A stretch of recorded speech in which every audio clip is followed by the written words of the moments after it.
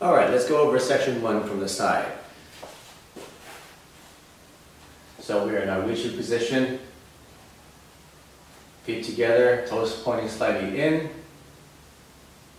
Knees slightly bent, tuck in your tailbone.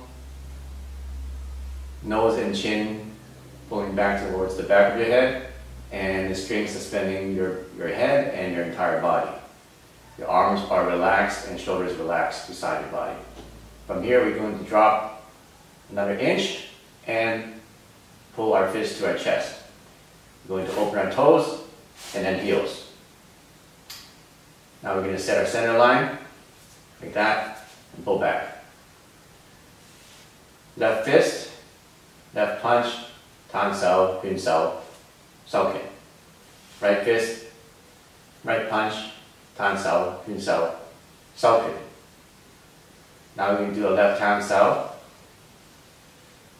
yun sao, wu sao, back of the chest, hook sao, relax your hand, hold, yun sao, wu sao, back of the chest, second time, third time, slide it across your chest to your shoulder, bring it back to center, vertical palm, tan sao, yun sao, sao kin. Repeat that part with the right hand.